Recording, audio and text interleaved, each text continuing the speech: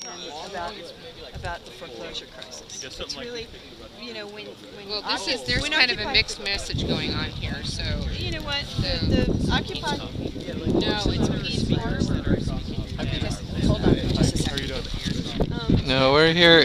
We're here about the housing crisis and the contrast, the fact that the Yerba Buena Center for the Arts has to resort to raffling off this kind of like American dream image, while the reality is that we have millions of people going into foreclosure who lose their jobs to the economic crisis, who can't afford health care. I don't understand how you're making the connection between.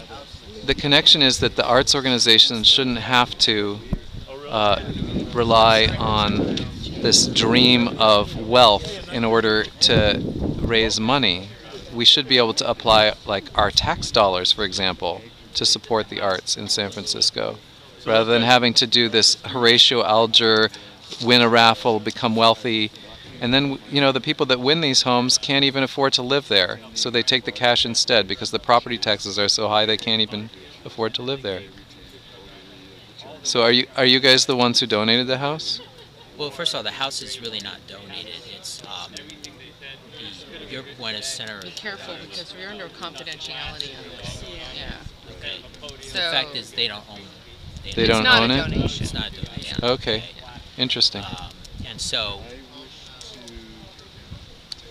Yeah, but we're you trying don't to make need a. Yeah, you we're don't trying need to make to a tell them connection anything here. about it. But I just can't. To me, it's like criticizing, something that has nothing to do, in my view, with what you guys are trying to do. I mean, it's so,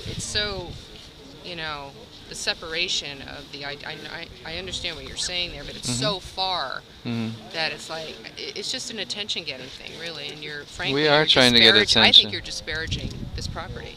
We are trying to get attention to the issues, yeah. And we are. I mean, it's not a good thing. I can't imagine don't that think- Yerba Buena would be happy about this. Well, he just called him up. The police did? officer just called him up, so he's talked with them about it. You can ask him what they said if you want.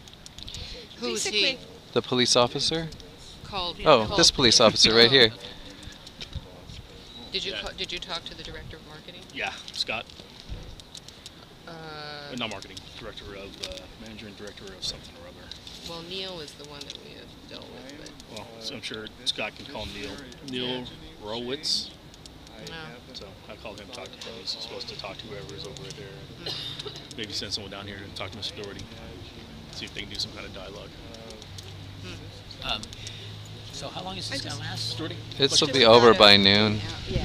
How many people do you think are going to be showing up here? You know what? I don't think many more than this. We didn't expect these two to show up, for example.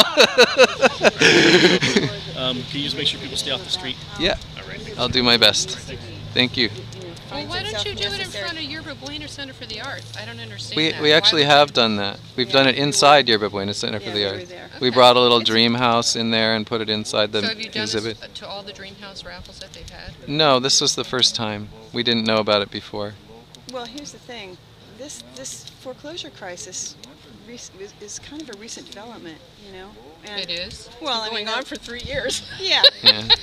But what I mean is, in the history of Yerba Buena Center and their work, I can imagine that when they first started taking corporate donations from Wells Fargo and Chase and developing the Dream House raffle, They meaning who?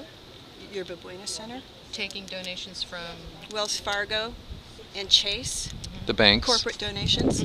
Those That are the two ones that major are- corporate donors. To I- Yerba Buena? To Yeah. Yerba Buena.